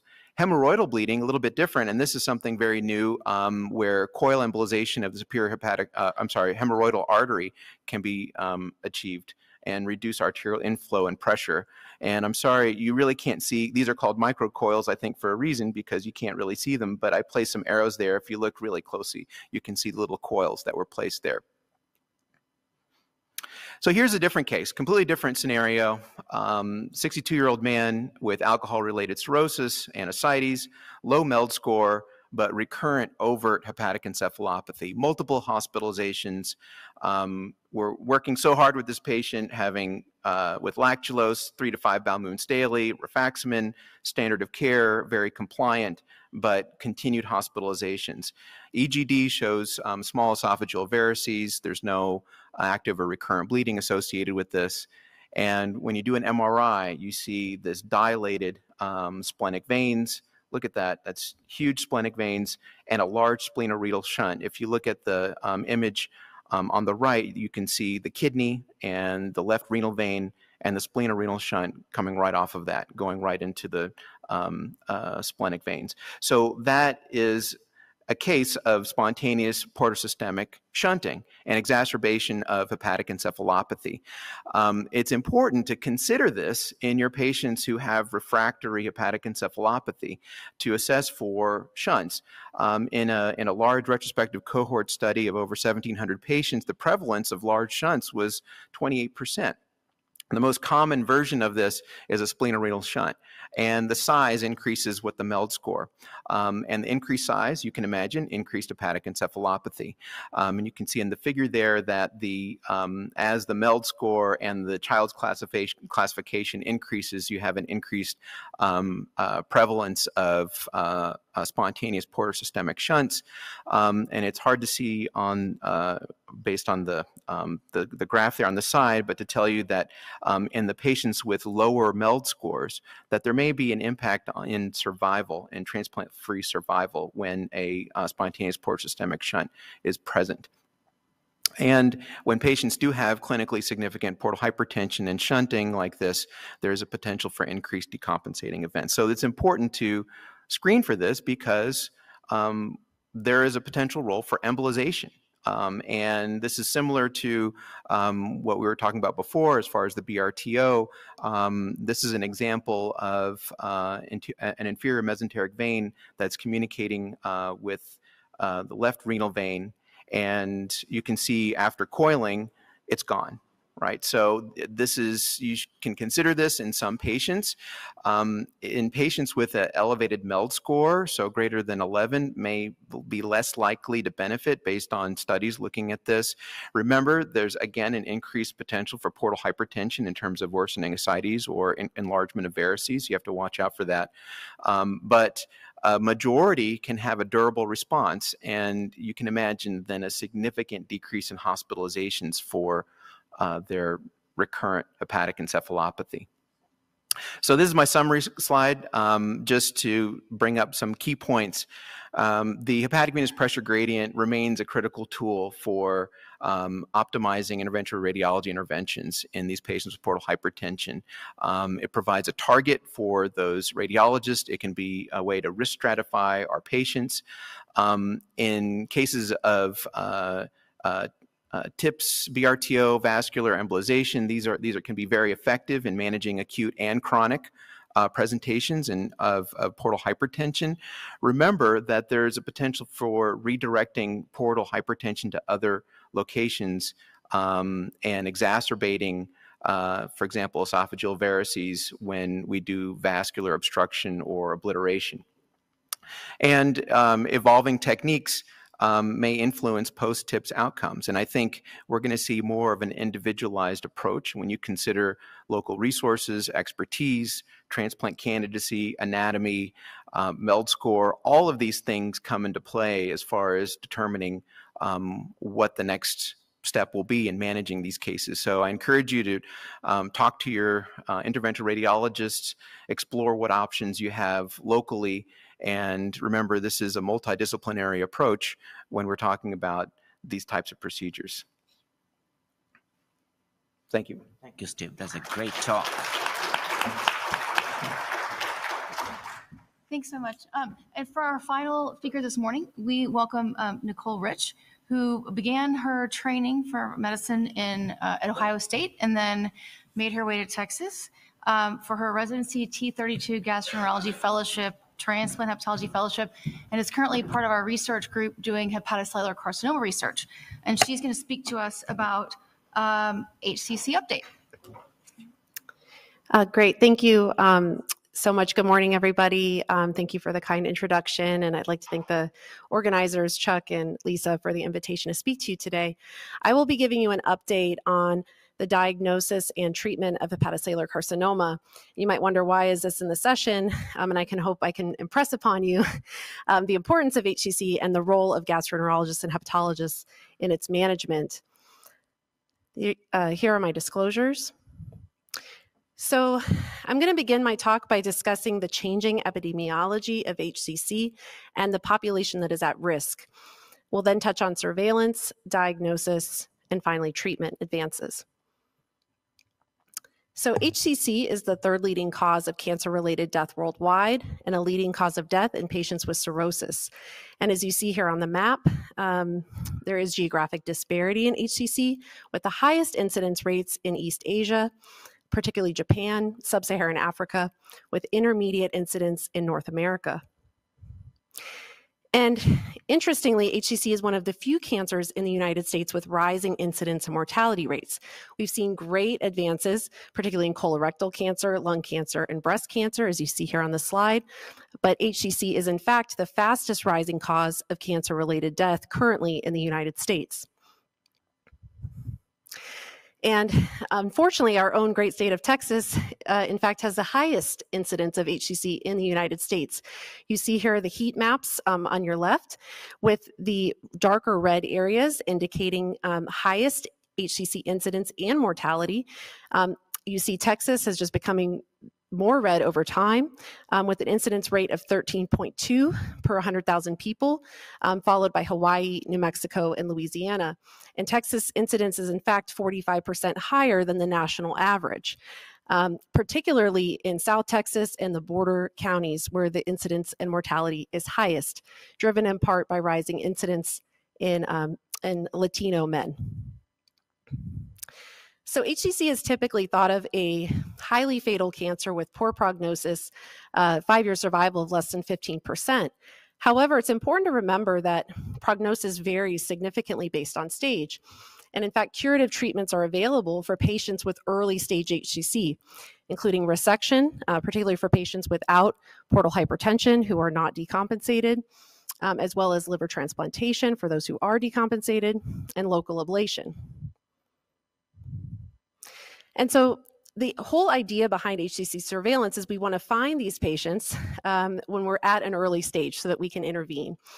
Who should we surveil? Well, we need to figure out that the risk is high enough in that given population. We need to have effective treatments that are available for screen-detected patients. And finally, just like we see with CRC screening, the best test is the test that gets done and that the patient actually completes. So just to anchor you here, the majority of HCC in the United States occurs in a background of cirrhosis. So unlike in Asia, where many cases occur in patients with chronic hepatitis B who do not have cirrhosis, 80 to 90% of cases of HCC have cirrhosis. Patients with HCC have cirrhosis in the US. So this is the primary at-risk population, so keep this in mind. And it could be cirrhosis of any cause, as you see here. But what's interesting is, this group is well aware we've made great strides in treating hepatitis C, in suppressing hepatitis B.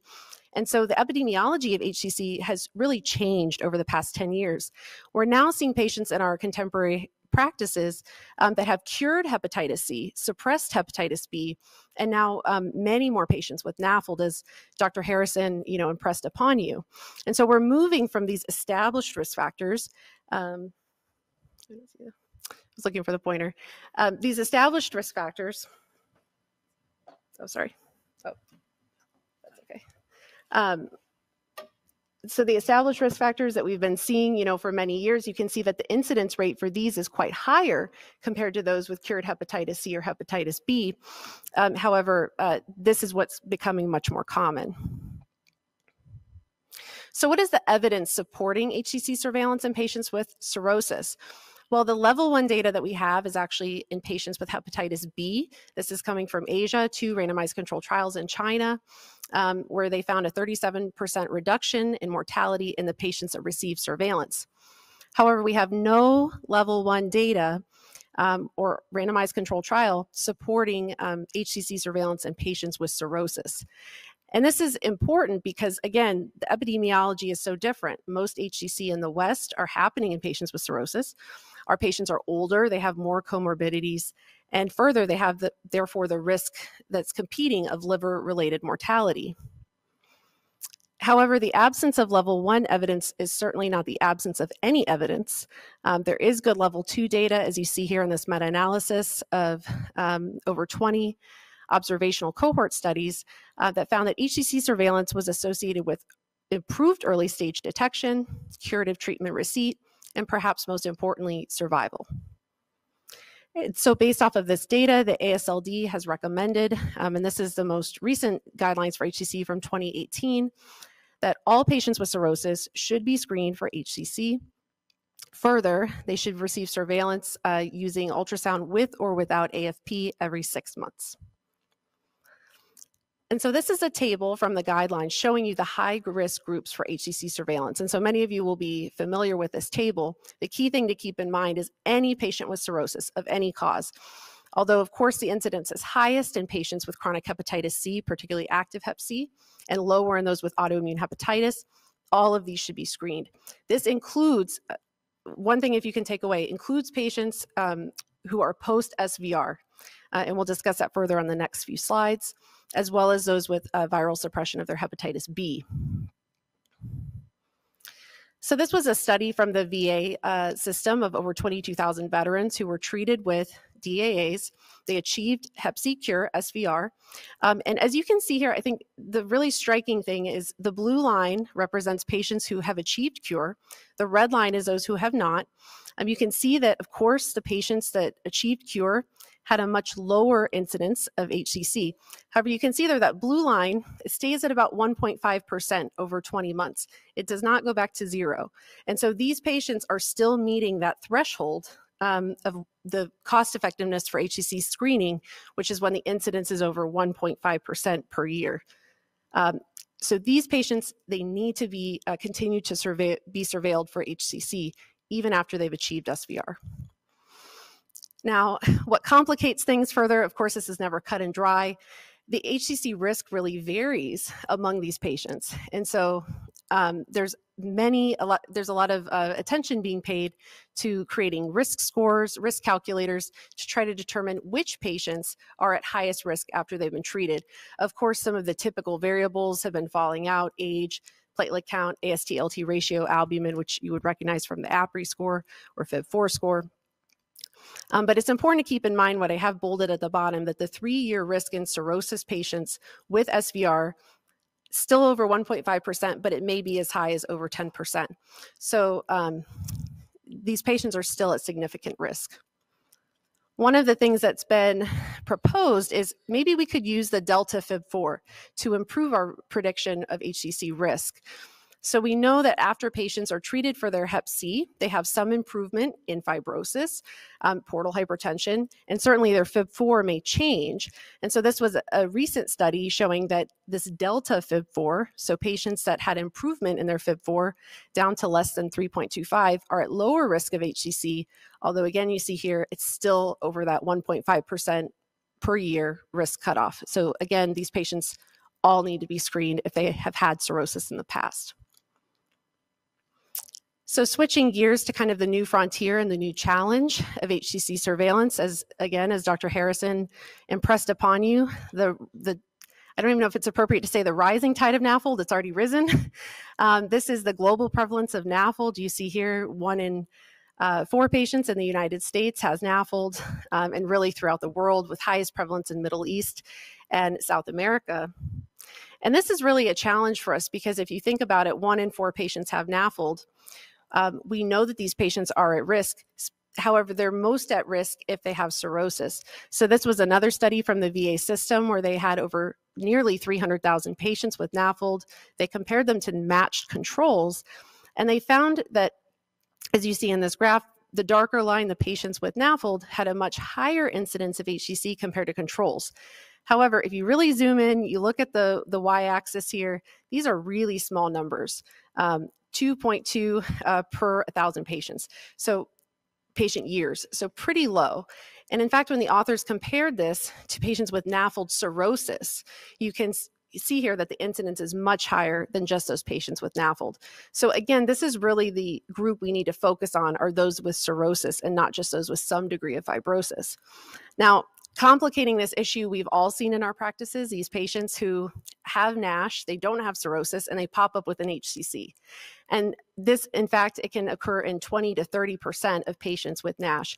And so this is the real challenge of how can we identify those patients without feeling like we need to screen the entire 25% of the population in the US with NASH.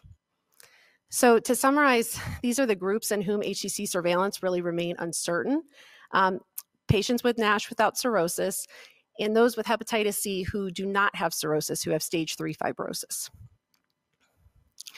So the backbone of HCC surveillance is ultrasound. The problem with ultrasound, it's operator dependent.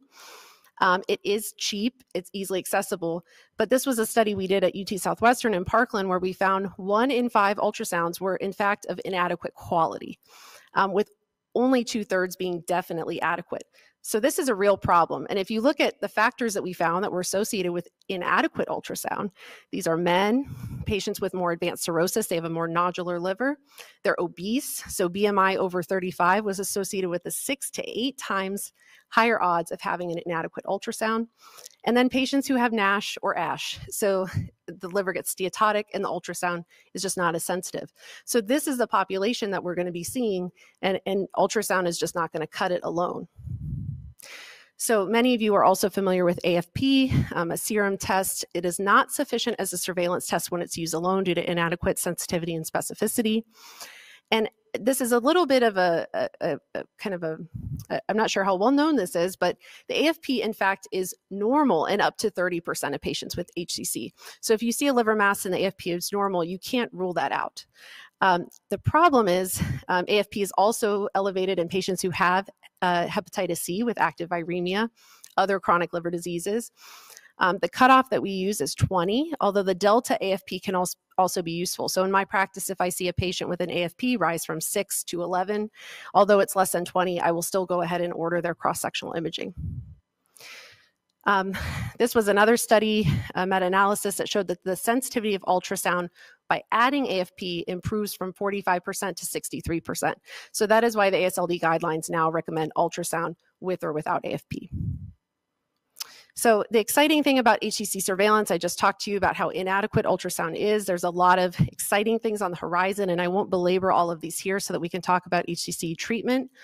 But blood-based biomarkers are really going to be the way of the future, particularly GALID, which incorporates AFP in addition to AFPL3 and DCP to other serum biomarkers with gender and age. And it really has great accuracy.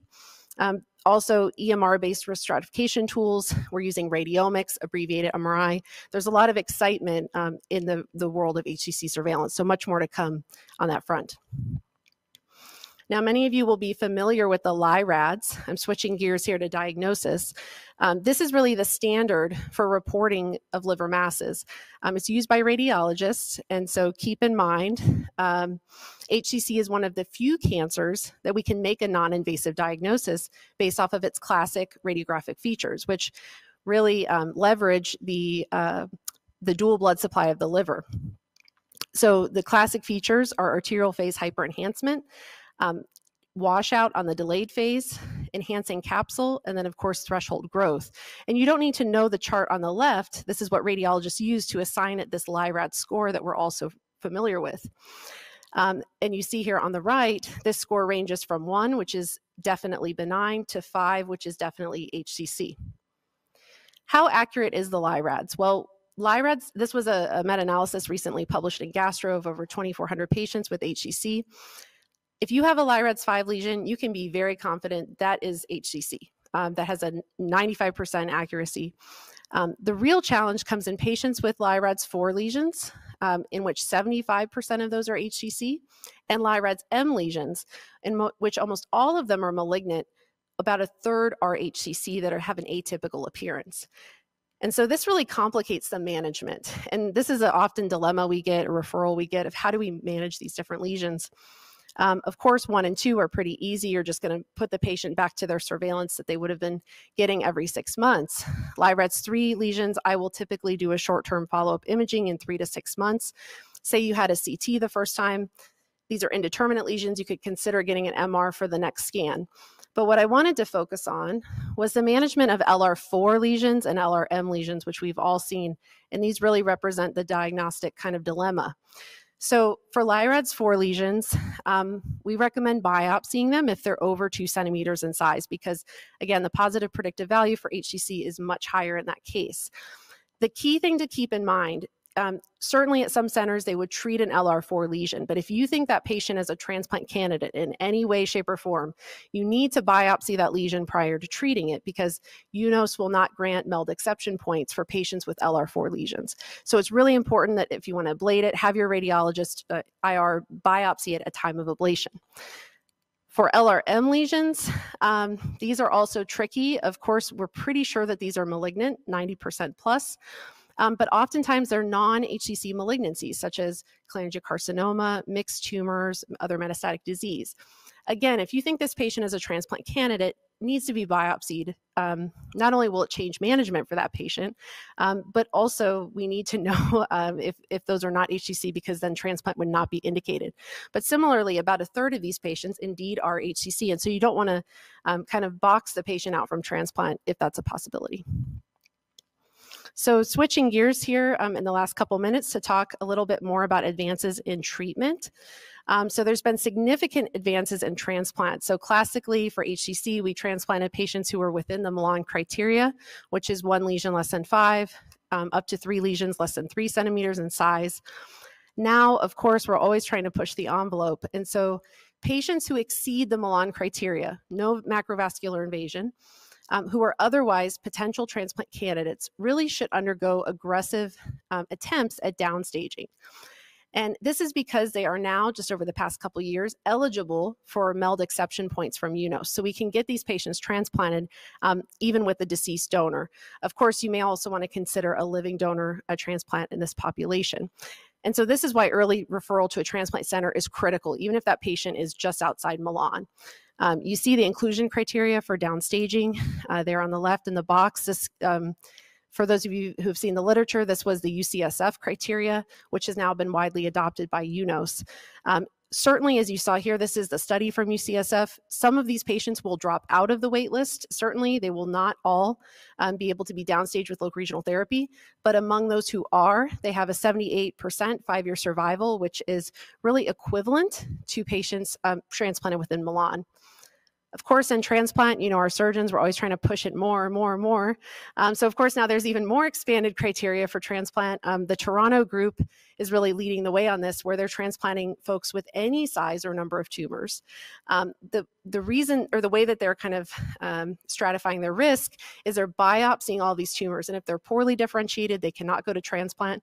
Of course, if they have extrahepatic disease, not transplanted. But again, you can see here on the right, 72% 5-year overall survival. So transplant, the net is really becoming wider and wider for these patients, which is really their definitive therapy.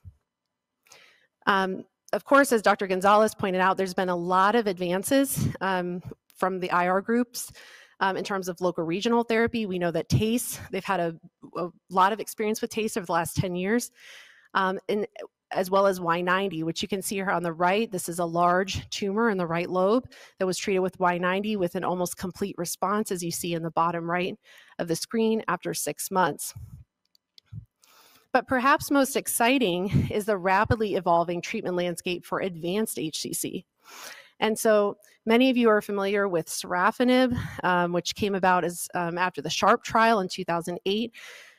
Sorafenib, as many of us know, is not a be-all, end-all. So it improved median overall survival from 8 months to 11 months in patients with advanced HCC. We then had a slew of negative trials over the next 10 years until May of 2020. And this is just a table, before I get to the new advance, this is a table showing really these incremental improvements in survival from the SHARP, REFLECT, RESOURCE trial, both in the first and second line setting. Many of you will be familiar with these drugs, sorafenib, lenvatinib, regorafenib. None of these really had great improvement compared to placebo. And then along came the immune checkpoint inhibitors, which have had great success in other cancers. And so people thought, well, why not in HCC? And so the main ones we'll be discussing, the anti-PD-1 inhibitors, nivolumab, pembrolizumab, and then the one I'll be discussing on the next slide is an anti-PD-L1, atezolizumab, and there's others certainly under current investigation, Durva and Tremi. So this was the pivotal study in the New England Journal of Medicine published in May of 2020. This was a phase 3 global open label study of atezolizumab, anti-PD-L1, plus bevacizumab, which you may recognize as Avastin or an anti-VEGF, versus sorafenib in the first line for patients with advanced unresectable HCC. So these are patients with either tumor thrombus or extrahepatic disease. And as you see at this Kaplan-Meier curve here on the left, the atezo Bev arm in blue outperforms sorafenib with hazard ratio of 0.58 for survival. And you see that at 17 months, atezo-bev had not reached its median overall survival. These patients were still alive, whereas the median overall survival for sorafenib was just 13 months. And I think one of the most exciting things you see there in the red box is that the objective response rates were 27%. And in fact, 5% of these patients in the trial actually had complete response or cure of their HCC. And again, these are patients with advanced tumors. And this, here are the AEs compared to sorafenib. It was really well tolerated. There was a similar prevalence of grade 3 to 5 AEs. One of the most important things for us to realize as gastroenterologists, or to take away from this study, is that, of course, this being an anti-VEGF, the bevacizumab component is associated with upper GI bleeding of 7% in this study. And so all of these patients should have an EGD within 6 months prior to starting atezo and bev. So you will be getting a lot of requests from local oncologists for an EGD for screening. It's not enough for the patient to simply be caught up with their variceal screening, because of course these patients with advanced HCC will often have developed a tumor thrombus or may have worsening portal hypertension, so they must be screened. So to summarize, there's a lot of excitement. These first-line systemic agents with atezo-bev may even be able to be used in more intermediate stages, given their curative effect in some patients. And this is going to be a huge challenge for us also with liver transplantation. So as I mentioned, a proportion of these patients will have partial response, or even 5% might be cured. And so in that case, why couldn't they proceed to liver transplant? So we do have limited safety data in the transplant setting. The group at Mount Sinai has published a series of 10 patients in which it appears to be safe. They were treating these patients with nivolumab up until the time of transplant. We do know that the immune modulatory effect of IOs lasts longer than the half-life of the medication itself, which is about 4 weeks for nivolumab. And we really, as a community, need to determine the optimal washout period prior to transplantation.